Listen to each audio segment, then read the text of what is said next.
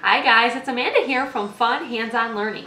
And today we have a big topic to talk about. We're going to talk about phonics. And I'm going to try to explain to you why I think phonics is so foundational to teaching children to read, and then a little bit about how I teach phonics. So there's kind of two big methods to teaching phonics that people follow. One is, or not teaching phonics, to teaching reading. And one is more of a whole language approach where you focus on sight words and getting children to memorize words. And then the other approach is the phonetic approach where you teach children sounds.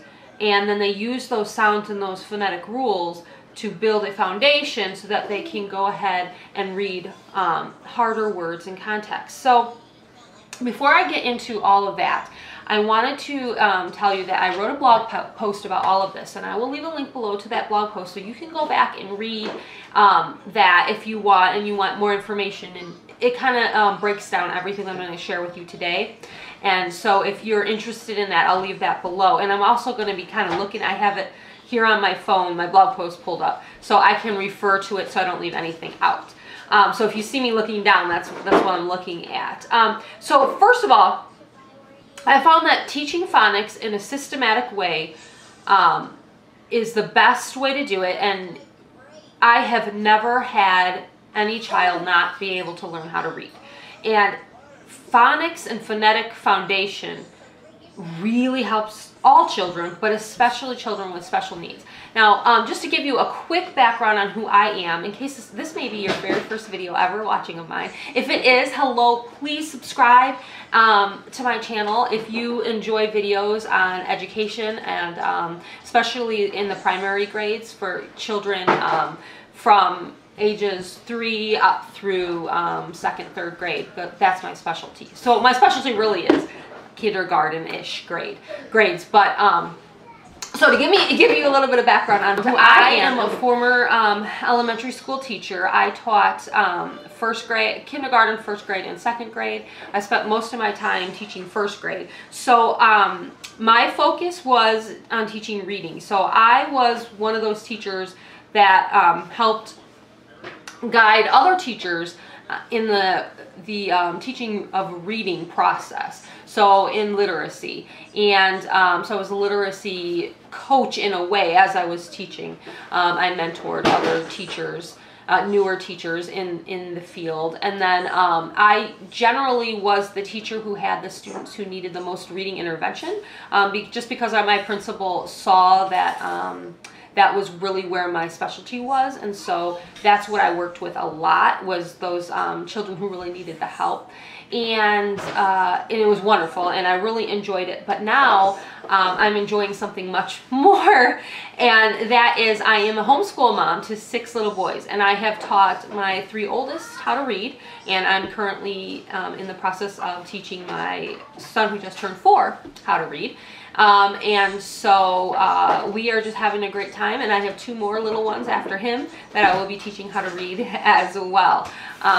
So I have my bachelor's degree is in elementary education with a focus on literacy instruction, and then my master's degree is on it's also in education, and it's a focus on mentorship and school leadership aspects. So that's just a little bit of background on me. Okay, so getting back into phonics instruction.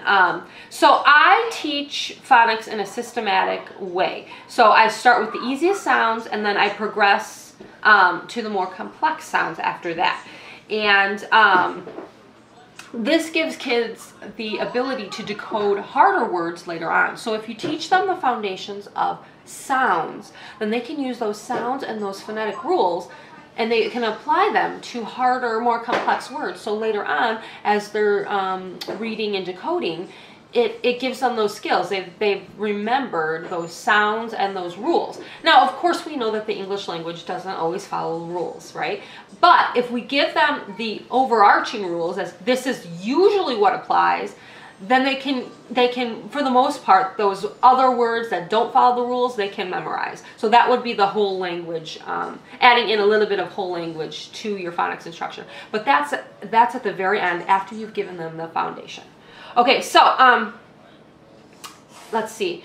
So the goal of phonics instruction is to give kids the tools they need to move from the daily work of analyzing all of those words and all of those letter sounds to then learning, then reading to learn. So it's going from, phonics is learning to read, and then once children have their phonics down pat, then they will move into reading to learn. So the difference is when you're learning to read, you're just decoding words and trying to read the words that are on the page. But when you're reading to learn, that's what we all do as adults.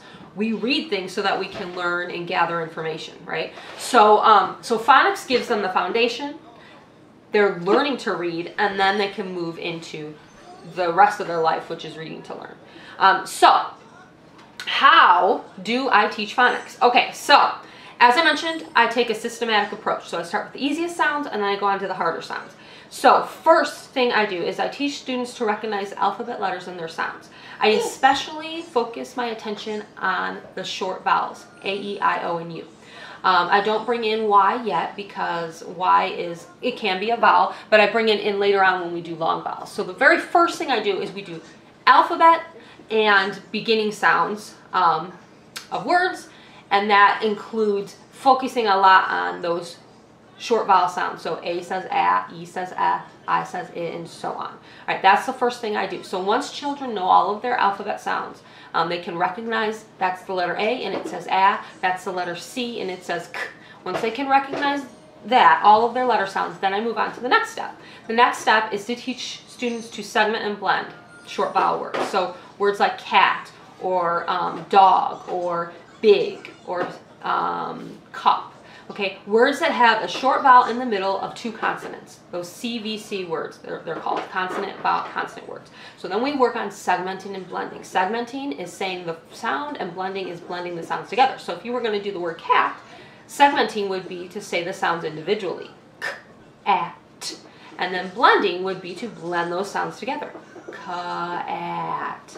And if you've seen any of my other videos, you've seen many fun hands-on ways we do practice that. And if you haven't seen my other videos, I highly recommend going back and checking some of those out. Okay, so then after I teach them to segment and blend, the third step is that I teach the students the long vowel sounds.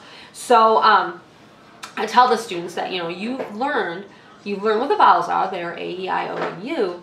But some, the vowels are special because they can make more than one sound. And so they can make a long vowel sound. And when we put two of them together, they make long vowel sounds. And then we practice the phonics rules that go along with that, such as vowel teams, E and A, and E and E, and I and E. And then we also talk about magic E, where if you put an E at the end of a word, it tells the first vowel to say its name. So if you had the word can, it'd be C-A-N, can. But if you add an E at the end, the E tells the A to say its name, so now it's the word cane. And we call him Magic E because when you put him on the end, it's kind of like magic, and he tells the other vowel to say his name. I've also called him Bossy E before, but that can get confusing because when you get into R-controlled vowels, R is Bossy R as well. So I now tend to call him Magic E. Okay, so then after we do long vowels, the last step is to move on to then all the other complex phonics rules. So that would be patterns such as digraphs and trigraphs, diphthongs, R-controlled vowels, hard and soft C and G, and any other special sound pattern that you can think of. So, okay.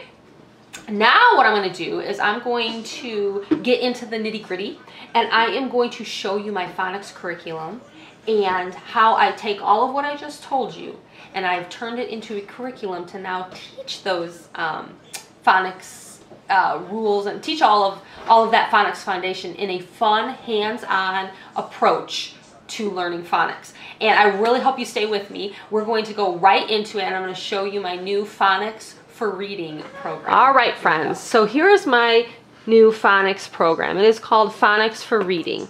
And I have two ways I have organized it. I have put paperwork into a binder, and then I have put all of the activities into a Sterilite bin that looks like this, and I have made labels for them. If you purchase this curriculum, you will get the labels and you will get everything that you see here in a download. It's a downloadable program. And you can print out everything yourself and go from there. Okay, so this program is standards based, and when I open up my binder here, you're going to see that I made some tabs. I made a different tab for each unit. So there are 9 units in this curriculum, and currently only Unit 1 is available. But if you purchase the entire curriculum now, it is highly, highly discounted because you will get all of the subsequent units for free, you guys. So I would suggest checking out the link that I leave below if you're interested. Okay, but getting into it. So this curriculum is standard based. So each unit tells you the standards that are going to be covered. So in Unit 1, here's Unit 1, it tells you the skills and standards. Students are going to, Unit 1 is all about the alphabet, because like I told you, I do a systematic approach, so I start with the easiest sounds and I work my way up. So Unit 1 is learning the alphabet. So students are going to follow letters from left to right, top to bottom, and page by page. They're going to recognize the name of all upper and lowercase letters of the alphabet. They're going to isolate and pronounce the initial letter sounds. And they're going to demonstrate basic knowledge of one-to-one letter sound correspondences by producing the primary sound or many of the most frequent sounds for each consonant. Okay, so by the primary sound, I mean like for A, it's going to be the short sound A. And then the primary sound for the consonants as well. So for C, it would be K, not the soft sound, which the soft sound is the S sound.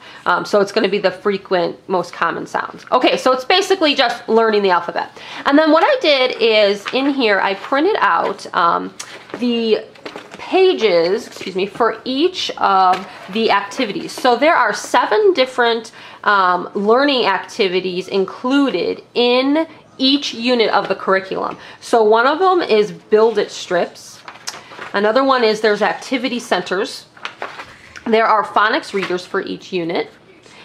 There are fluency strips for each unit. And I'm going to show you these guys, by the way.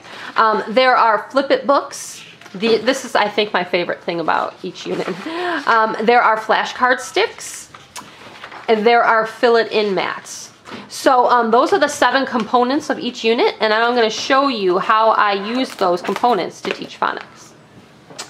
So as I mentioned, I keep all of the activities inside a little plastic bin. I'm going to have a different Sterilite bin like this for each of my units. This is Unit 1. I'm going to just show you Unit 1 because that's the one that is currently available, ready to use. Unit 1 is all about the alphabet. And the very first thing that I do is I use these alphabet sticks. So I have them all in the plastic bin or plastic bag here, and I printed out the informational pages on a label and put that on top of my bag just to keep it organized. And what you're going to get is you get 3 different types of alphabet sticks. Now the reason I call them alphabet sticks is because I attach mine to little sticks like this, craft sticks, I guess you would call them. And the reason I do that is because I really like how interactive it makes it. You do not have to do that. These are just, they're flashcards. You do not have to attach them to the craft sticks. You could even attach them to a little ring if you want, however you want to do it. But I like the craft sticks because what we can do is we can put them in a cup and the students can pick one out, and then they can say the sound to me and they can say the picture clue. So since we're only working on the alphabet in this unit, it's only alphabet letters. So you get one set that just has the capital and lowercase letters like you see here. The another set that you get has the capital, lowercase letter, and a picture clue for that letter, as you see here in these ones. And then the other set you get is just the picture clues. So I'll show you those as well. Okay, so what we do is the very first thing we do each day is we practice our flashcards from memory. So memorizing the phonics sounds is extremely important. So what we will do is we will start with the ones that have the capital, lowercase letter, and the picture. And we will hold it up. We will go through each and every letter each day, and I will hold it up, and then he has to say the students have to say the chant. So they would say, H says in hippo. H says and then we go on. I says in igloo. I says and we would go on. So we would go through the entire stack every single day for memory practice, saying that chant. Another thing we will do is like I said, I think I said, we will put them in a cup. The students will take one out and then they will say the chant to me. So that way they're kind of picking them out themselves. One thing I really like to do, if you haven't seen my other videos, is I use Play-Doh in these little containers, and then they can put the sticks in the Play-Doh and it holds the sticks up. Okay, and so this is just a great way to display them and to do activities with them. Okay, so here you can see how easily it holds the sticks up. Okay, so another thing we do is with the ones that don't have the picture clue, we will hold it up and they will have to say, S says S in sun, S says S. They will have to say it without the picture clue there, so they're memorizing the picture clue. Or we can do it the opposite way with a picture clue, and then they have to say the word. So we will do the sticks that have the picture clues, and they will have to say, C says K in cat, C says K, K, K. So they're recalling the letter that goes along with this picture clue. And then another thing you can do is you can put the ones with the letter in one thing of Play-Doh, and then they have to find the picture clue that would match and put it in the other Play-Doh, so that they have to match them up. So that's just an activity that you can do as well. But we mostly use our flashcard sticks for memory practice, and it's just a great review first thing before we do anything else to practice our sounds. And so after you've moved on from this unit, the alphabet unit, you'll see in subsequent units it's going to have harder sounds for them to learn, and they're also going to be, I'm going to add them to craft sticks just like this, and we are going to use them for memory practice. The next component to each unit of my curriculum are fluency strips. So students need to be able to get quick and fluent at their sounds. And fluency strips look like this. There's two different types. There's ones that have the letters, and then there's ones that have the pictures. And so for this specific unit, since it's only the alphabet, all you're going to see is alphabet practice. You can go ahead and laminate them like I did. I added a book ring on them just to kind of keep them together that way. Or you can just print each one. If you have a big classroom you're doing it with and you just want to print them out for a quick fluency practice on just a half sheet, regular half sheet, you can do that as well. They're great for that. Okay, so what the children will do for fluency practice is I'm going to use a dry erase marker because I laminated mine, and I'm going to allow my student to do it over and over again because it is laminated. But what they will do is they're going to just say each sound. So the dots underneath each letter represent segmenting each sound and saying it. So they're going to say each sound like this: a, s, w, k, I, o, p, d, And then after they say each sound, if they do the whole thing correct, they get to color in a smiley face. Then they're going to do it again, and they'll color in another smiley face, and a third time and color in the last smiley face. Now, if the student messes up or is incorrect, you need to make sure you correct them. So here's how I correct them. So let's say the student is going along and they make a mistake. S, d. Okay, they've made a mistake. I will stop them right there and I will say, W says w in wagon. W says w, w, w. They will have to repeat me. W says w in wagon. W says w, w, w. Then they will have to go back to the beginning and start again. S, w, k, I. You get the idea. So whenever they mess up, you have them repeat the chant for that letter, the sound, and then have them go back to the beginning. It is a great way to practice fluency, and we're making sure we're catching their mistakes. Now, if you do have a big classroom and they're doing this on their own, you can have them do it to a neighbor. So when I used to work in the classroom, I would have two students sit together. one student would be saying the sounds, doing the fluency, and the other student would be sitting next to them. If the student next to them hears a mistake, the student next to them will remind them of the sound. So it's not only helping the student who is doing it, but the student next to them is also working on the sounds because they're trying to hear any mistakes. And then if there is a mistake, they have to correct their student. So both students are getting something out of it. And then I would have them switch. So I would say, okay, student A is going to practice fluency, you know, and then I would have the partner switch, and that, you know, in a little bit, then the other student would do the fluency and the other student would be the checker. So anyways, just to give you a heads up, if you are a teacher watching this versus a home educator who might just be with one student. You may even be a reading coach watching this who has just a few students. So I don't know, but just wanted to give you that heads up. Okay, the other way that they are going to practice it is with the picture clue. So they will go along and say the sound and the picture clue. So b, bear, elephant, p, pig, umbrella, apple, ostrich. You get the idea. They're going to go through the whole thing. If it's all correct, they will color in their smiley face and do it again.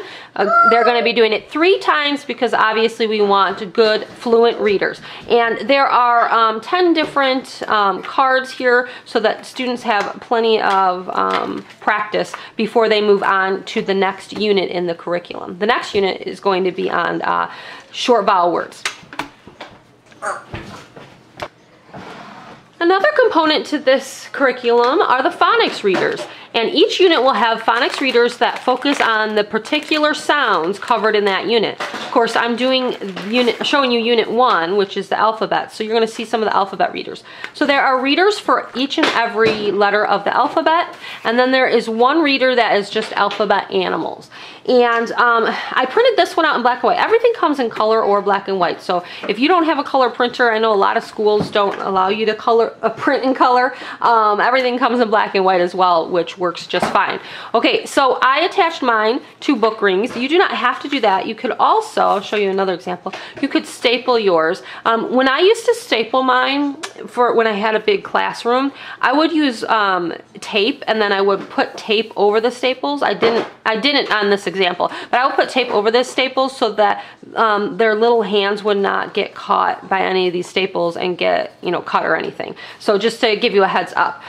So you can staple them or you can put them in book rings. I want to show you how I put these books together. I do give directions in the curriculum on how to do it, but sometimes seeing it in person or seeing it in a video is better. I know I prefer to see it in a video than try to read how to do something. Okay, so what you do is you just print out the page. The pages are going to print out like this. So you just print them out normally, okay? This is how they look. And then what you do is you fold them in half, you know, so the picture is on the outside. So this is how it would print. I fold it in half so the picture is on the outside, and that's all I have to do. I do the same thing for every single page. So this page printed out like this, I just fold it in half. Then you just put them together nicely. You don't have to cut anything. Just put them together in order. So there are page numbers on each page. As you can see here, like here's page number 11, and then here would be page number 12. And just make sure they're in order. Put them together like so, and then put your hole punches in. You can use book rings like, where did I put my book? There. Book rings like I did, or like I said, you can staple them together as well, especially these little alphabet books because they are shorter than this longer ABC animal book. But either way, so then you're going to just go ahead and put your little book ring in there after you've hole punched. And I have a 3-ring binder hole punch, which works kind of nice. I just do 2 punches in it. Okay, so anyways, that's how it works. And then what the kids are going to do is they're going to segment the sounds. And so here are the dots. So they're going to go through each page. Alligator. Bear, and so on. You get the idea. Okay, and then the individual readers look like this. Let me show you letter A. I don't have all the readers. There is a reader for every single letter of the alphabet. I just have A and B out here for you. So here's letter A, and what I would have them do is even on the cover page, we would talk about what a cover of a book is, and this is capital A and this is lowercase a, and then we would say the sounds. A says in apple. A says a. A says a in alligator. A says a.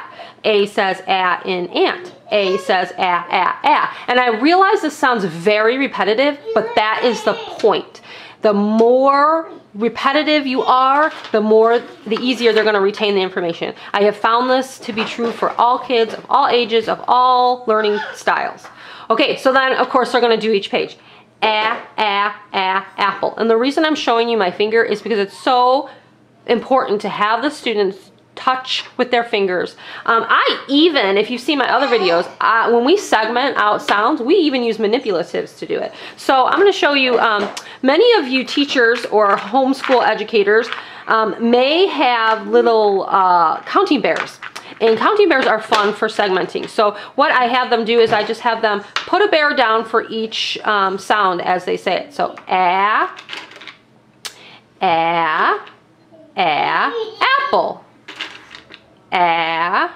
You get the idea. Alligator, and so on. You can use any kind of manipulative you have. I even like to use little circular erasers as they're segmenting out. It just gives them a tactile way to take a manipulative, put it on the page, and say the sound. So this is what the A book looks like. And then they have a repetitive picture there again. So those are the phonics readers for the first unit. Another component to each unit of this curriculum are hands-on activity centers. So I'm not going to show you each center from this unit in detail, but there are 3 centers for each unit of the curriculum. And the first one here is build and match beginning sounds. I also have a Pirates Ahoy beginning sounds, and the last one is it's got a painting theme where the kids do beginning sounds. And let me just kind of really quickly show you this one. They would take a card. Here's the letter E, and then they would use snap cubes to build the letter E. So they use the picture here, look at it, count how many, snap cubes they're going to need. They build it with their snap cubes, and then they have to find the card that begins with the letter E. So in here I have, comes with these different cards, as you see here, and they would have to find, there's an elephant in here. Here it is. And they would have to match it up on their card. So that's the first center. The first center is building the letter and then matching the beginning sound. And then I'm not going to go through, but really quickly, the Pirates Ahoy Center, they have to cover up beginning sounds, and it's got a pirate theme. And the painting one has, they roll a die, and then they have to cover up beginning sounds with manipulatives. So these are just a way to make it hands-on and a way to make it a lot of fun. Okay, you guys, my favorite component to each unit of my curriculum are the Flip It books. So I came up with this idea because I didn't want to make worksheets. I wanted to make something a little bit more interactive for the kids, but I also wanted them to be able to practice the sounds and be fluent at practicing them. So I made Flip It books. And what they are is they are just different ways to practice the phonics skill for that unit. And obviously we're on unit 1, which is the alphabet. You can print them out and laminate them like I did so the kids can reuse them with dry erase markers, or you can just print them out. This one isn't laminated, and you can just have them do the book on a little half sheet. So if you have a big classroom and you just want to each day give them one little half sheet for a quick review, you can do it that way, however you want to do it. You do not have to print it in color like I did. You can print them in black and white, whatever you want. But let me get into it and show you how these flip books kind of work. I'm going to grab book number 1. Book number 1 looks like this, and it is a mixed practice book. So you will see here I already did some of the activities in the book, because I was showing you this in a different video. So for the first example here on this Flip It book, they are going to match the sound. So this is a mouse. What begins like mouse? Monkey. So we circled monkey. Here we have a well. What begins like well? We have a wagon, so we circled it. The next page is a little bit different. They had to trace the letters and then circle the sounds that match. So this is the letter E, and then they'd have to circle the pictures down here that begin with E. Same thing with B, circle the pictures that begin with B. It's just a mixed practice on beginning sounds. This one they have to write in the beginning sound, or you can use magnetic letters to put in there to make it more interactive. So these are our magnetic letters. And I have them in this container. This is a container that you would normally keep beads in for like crafts and things like that. But I ordered it off of Amazon in order to keep our letters organized. And so what you can do, instead of having the child write the letter with their dry erase marker or their pencil or something like that, you can have them go ahead and use magnetic letters like so, just to make it a little bit more hands-on. Okay, the next page here, it says write the lowercase letter. So it gives the child the capital letter, and then you can see I've already written the lowercase letter for each of these. You can also have them use the magnetic letters on this page and find their lowercase letter and go ahead and add it, you know, to the page like so. Another page looks like this, where they have to color in the beginning sound. So elephant begins with E, I colored it in, and monkey begins with M, I colored it in. Or you can have them use a manipulative to mark their answer. So here I have, let me show you here, I have just some of these little gems that I got at the dollar store. And what they can do is they can just take a gem and cover up their answer that way instead of using the dry erase marker. So that just makes it a little bit more interactive as well. This page, they have to trace the line that matches the beginning sound. So here you can see I traced this line because D, dog starts with D, and then I traced this line because star starts with S. And so that's how this Flip It book continues on like that. And then the other Flip It books pretty much practice the same type of skills, but they're each specific. So like this one here is a trace and match. So as you saw in that other book, they have to trace. So alligator starts with A, so they would trace this line and so on. They would go through the book and just trace the ones that match. You can see that. And then book 2 looks like this. And this one is just all finding beginning sounds like you saw. And then book 3 it looks like this. And it is filling in beginning letters. And there's a word for each and every alphabet letter in this book. But they're mixed up, so the kids can't go in order. So it's not like A, B, C, D. They're mixed up. Okay, so so this one is a great one for writing it with a dry erase marker, or again using their magnetic letters. And so every single unit of this curriculum will have Flip It books like you see, but they will be practicing different phonics skills. These, you know, particular ones practice the alphabet because they're all for Unit 1. Okay guys, we're getting to the end here. This next component, every single unit has fill it in mats. So the mats are going to all be different depending on what the unit is focusing on. So these ones are alphabet, obviously, because we're focusing on alphabet letters. And they look like this. There's one for each and every letter of the alphabet. And what the kids have to do is they just have to use any kind of manipulatives you have to fill in the letters. So I'm going to use my little counting bears that I showed you earlier. And I'm just going to start filling it in. I'm going to show you how the students are supposed to do it. As they fill in the letters, they're supposed to say the sound. So they're going to say ah, ah, ah. You get the idea. It's repetitive, but they need to continue doing it so that they're learning the sound. Ah, ah, ah, ah. And then that was uppercase A. Lowercase a also says ah, ah, ah, ah. You get the idea. So you can use any kind of manipulatives you have. Here I'm using counting bears. You can use Play-Doh to fill it in. Have them make little balls of Play-Doh and then fill it in with little balls of Play-Doh. Ah. And then they'll do another one. Ah, ah, ah. And they'll fill it in. Or you can use the little gems that I showed you earlier. Or you can even use your little snap cubes and have them fill it in with snap cubes. I even have here some little cars just from my kids' room that they've been playing with, and you can fill it in with little cars. Ah, ah, whatever you have around your house. And then practice each letter sound with these fun fill-it-in mats. Another thing really quick that you could have them do if you want to incorporate some handwriting practice into it is to use a dry erase marker and then just have them trace each letter. And as they do it, make sure they're saying the sound. So b, b, B is for bear. And there's a picture clue on each and every mat as well. The last component of each unit of my curriculum are build it strips. And in this particular unit on alphabet, I have two different types of build it strips. I have build it strips that work on just capital and lowercase letters.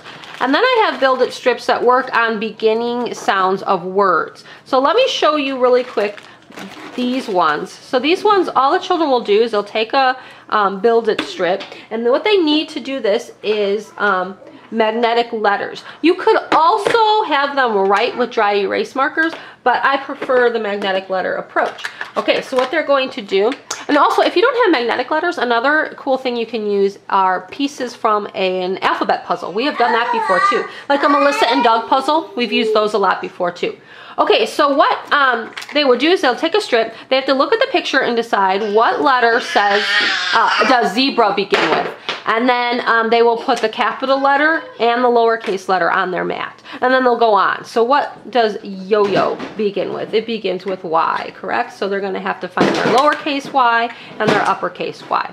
Okay, so they'll do that for all of them. I would suggest mixing them up, obviously. You don't want them in order so that the kids have to really think about what the picture starts with. And then the other set that I wanted to show you here is I have words for every single alphabet letter.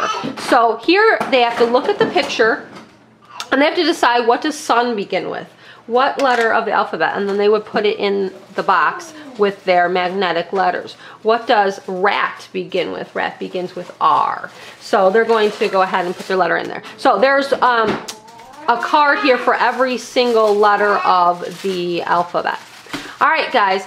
We are at the end here. I appreciate it if you've watched all the way through this video, and I'm going to leave links below to where you can check out more about this curriculum. I'm going to leave a link to the blog post where I write about how and why I teach phonics, and I'm going to leave a link to where you can get the curriculum. Like I told you, right now it's currently highly discounted. Every time I add a new unit, the price will rise, so check it out now if you can. And I know I've had so many people already purchase and leave some great feedback, so if you're interested in seeing what others have to say about this curriculum, look at the feedback before you purchase and see what they have to say. And we will see you next time, guys. Bye!